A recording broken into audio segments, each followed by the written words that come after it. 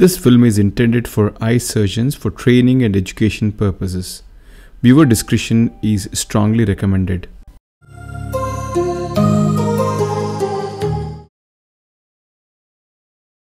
Hello friends, I'm here with another interesting case. This is from my library. The surgery was done in February 2019 and I just bumped into it while I was searching something else, and I just thought it was worth sharing it with all of you.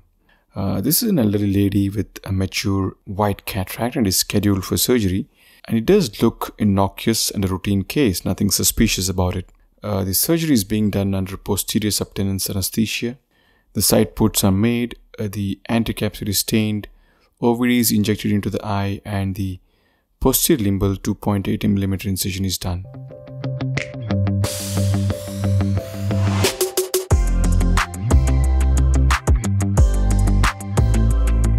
Rhexis is initiated, and using a forceps the rhexis is completed. It's quite good, central, round, and about 5 mm in diameter. Looks alright. I'm not doing any hydrodissection in this case. I'm just trying to check the mobility of the nucleus.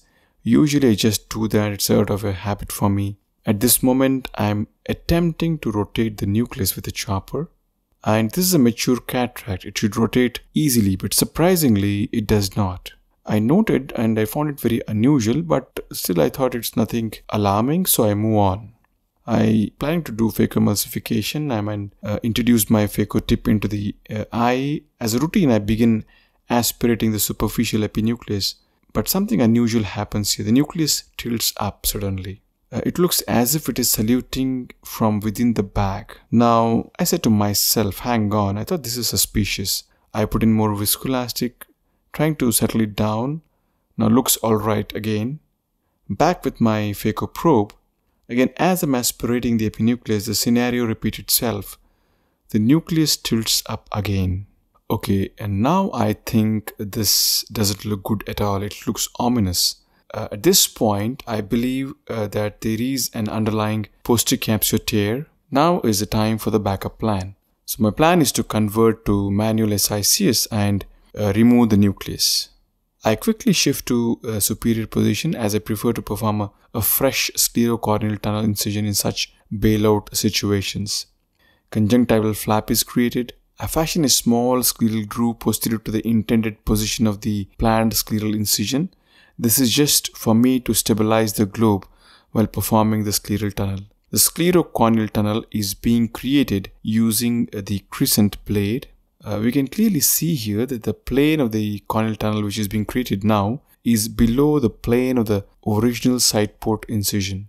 A 6 to 7 mm sclerocorneal tunnel is created as I'm expecting a bigger nucleus.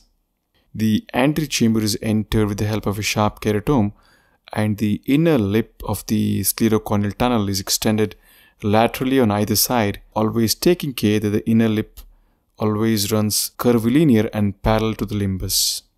The first thing I do now is to inject dispersive OVD below the equator of the tilted nucleus. This is going to help me in two ways. First would be to push back the vitreous if there is any, and also to provide some sort of a barrier effect to tamponade and prevent or minimize the vitreous coming forward temporarily. I need to prolapse the nucleus out of the bag, which is quite tricky because of the size of rhexis, which is relatively small compared to the diameter of the nucleus.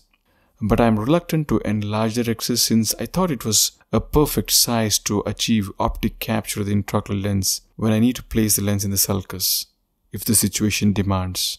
I am using two Sinskey hooks like chopsticks to dial the nucleus out. Bimanual mobilization of the nucleus out of the bag is an extremely helpful technique to deal with such situations. Half of the nucleus is out of the bag, but is still stuck in the rhexis now. A little bit of OVD is injected around the nucleus. I'm trying to figure out how to go about now. The easy way out is to just enlarge rhexis, but I'm not keen on that. So want to try one more attempt. The nucleus is gently maneuvered out of the bag. And I retract the rhexis margin a bit with my Sinskey hook, and then the nucleus is easily wheeled out of the bag into the antechamber. Now OVD is placed under the nucleus first and then above it. Using a vectus and a dialer, the nucleus is expressed out using Phaco sandwich technique. The remaining epinucleus is again visco-expressed out. Now I can see some of the cortex and loose lens matter is behind the area of the capsular bag in the antivitreous. So I suture the main incision tenon-linon suture, a temporary one. Diluted triamcinolone acetate is used to stain the prolapsed vitreous. And in this case, I've decided to perform a past planar antivitrectomy, which would also help me to have better access to some of the lens matter in the antivitreous. About 3 mm behind the posterior limbal border, a past planar incision is created with a 23G MVR blade. The irrigation is through the temporal phaco incision and the vitrector goes through the past planar port.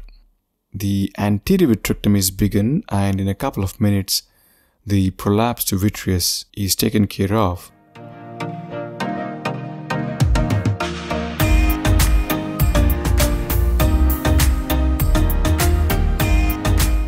And some of the cortical lens matter is also cut and aspirated.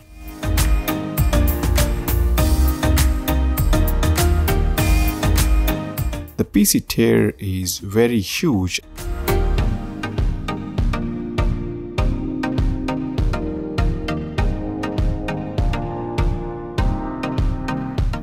Now I can visualize the margin of the end of the tone posterior capsule.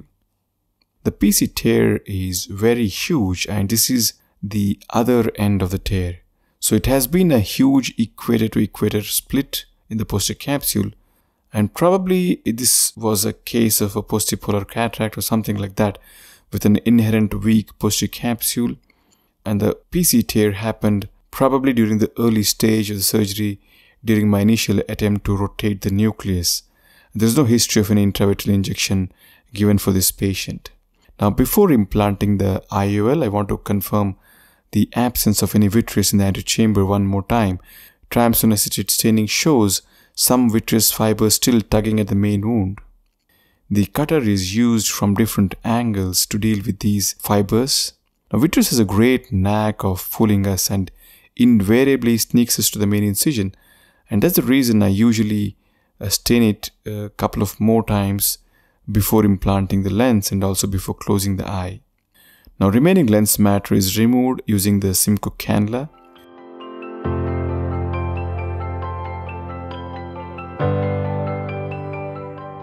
Finally, it looks good and clear. Now I'm creating some space above the anticapsule and behind the iris by using sodium hyaluronate, a multi-piece hydrophobic acrylic lens. The same one which was originally planned is gently slid into the antechamber, and then the distal haptics are first guided above the rhexis margin, and then the proximal haptics are dialed over the anticapsule. Now the entire lens is in the ciliary sulcus above the plane of the anticapsule. The OVD in front of the lens is removed by just irrigation. The OVD behind the lens is removed using the vitrector through the past planar incision. The superior sclerocorneal tunnel is self-sealing, but still I am suturing it with a tenon-nylon suture to prevent worsening of the pre-existing against the rule astigmatism of 1.2 diopter. So care is taken to ensure that the suture is not tight, and this is critical. Otherwise, we end up inducing more with the rule astigmatism. Now the past planar incision site is sutured with a single atovicral suture. Using the vitrector, I go behind the lens one more time just to remove any remaining OVD. But now I can't leave the lens just like this. It needs to be locked into the place by achieving optic capture in the rhexis. With the irrigation in my left hand, maintaining the chamber, the optic is gently pushed back until we see the ovalization of rhexis, which confirms the optic capture. By locking the optic of the lens into the capsular opening, we can ensure excellent long-term stability of the lens and also excellent refractive outcome.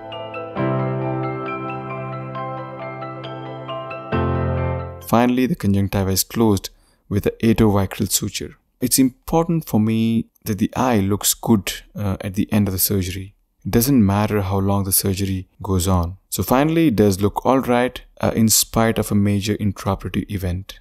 And the postoperative period, she did quite well and the visual outcome was perfect.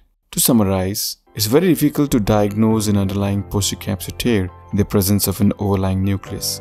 It's extremely important to be aware of the subtle signs which may hint that all may not be well, and these signs, as in this case, would be just difficulty in rotating the nucleus and tilting up of the nucleus.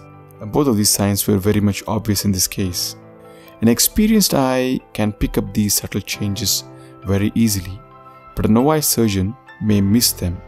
So the dictum for an inexperienced surgeon would be, when in doubt, always convert. By following this principle, the novice surgeon has the best chance of preventing a nucleus drop in such a situation. So thank you for watching and hope this helps.